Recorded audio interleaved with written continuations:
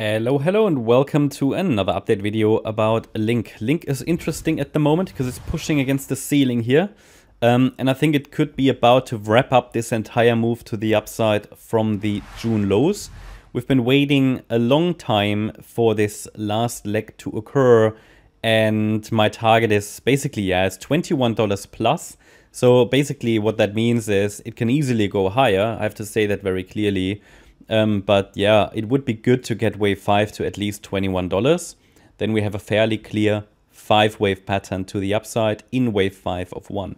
To explain the structure here, I'm looking at all of this as an impulse at the moment in the primary scenario. In an impulse, waves 1, 3, and 5 need to be 5-wave movements. Waves 2 and 4 are corrections. And you see it very clearly.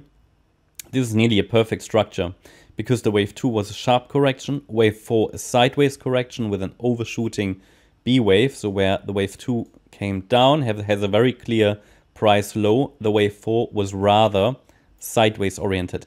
That's the guideline of alternation and Elliott wave. Again, it's a very nice structure. Wave 2 did not break below wave 1, that's a very clear rule. Wave 3 is the longest. While that's not a rule, it's often the case. It just must not be the shortest. And wave 4 dipped into the ideal target area for a 4th wave. So everything good.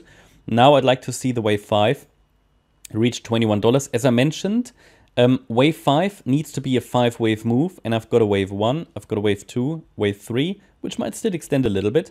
Then a wave 4 and a 5. So we need 5 waves really if my interpretation of this chart is correct. But it is not an impulse itself, this 5th wave. 5-wave movements can be impulses or diagonal patterns, and this looks like a diagonal. Why? Because the wave 1 is an ABC structure. If that's the case, in a 5th wave, the wave 1 is an ABC, then all of the subwaves have to be ABC structures. That also means we have to consider deep pullbacks in wave 4, which means that we are likely dealing with a diagonal. That would not be possible within a 3rd wave, but it's possible in a 5th wave. That means that all the subwaves are corrective, but it overall still is a 5-wave move. Yeah, so we completed wave 1, we completed wave 2. Wave 3 might still be in the making, It reached certainly a ceiling here, has some difficulties to get through. I think it would be the ideal spot to start wave 4 from here. Maybe it started wave 4, then it would look like this.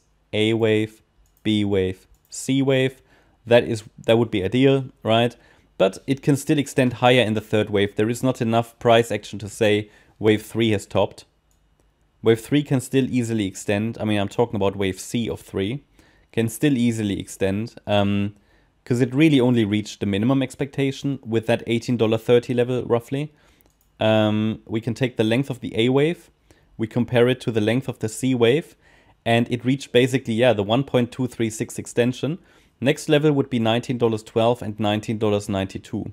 Only above that level, really, the C wave would extend more than it would normally be the case. So we still have to consider it possibly go to $20 in the 3rd wave, because there isn't really a strong setback yet, okay? Still, though, I think from a reward to risk point of view, now, as we've hit the ceiling here, there are other structures that provide better reward to risk ratios, like, for example, Matic. We'll see how that develops. Anyway, the trend is up. Remember, the trend is your friend. We should still go up higher to $21 plus in the 5th wave. But again, there's no evidence the 4th has started yet. If the 4th has started, support is at $15.31. Against that level, I focus on higher.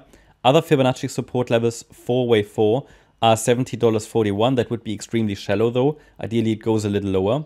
$16.57, $15.93. And against those, the focus can be on higher. Then we need to see how far the wave 5 can move and extend. Certainly $20.30. $20.93. Talking about basically $21 would be ideal target. $23.78 is the next target. Also ideal, wouldn't be unusual, right?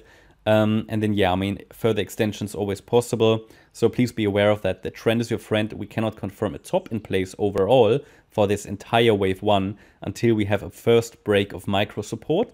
That first break of micro support at the moment would be $15.30. $15.30 or $15.31. Then after that wave 1 happens, a wave 2 pullback should occur, and we can add another support area for that when there is time for it and when we have completed wave 1, but we haven't done that at this stage. That's my update about Link. Hope you liked the update. If you did, please hit the like button, leave a comment and subscribe. And if you really like the content, then please check out the channel membership. Also, make sure that you follow us on Instagram and Twitter for additional content. Thanks a lot for watching. Bye-bye.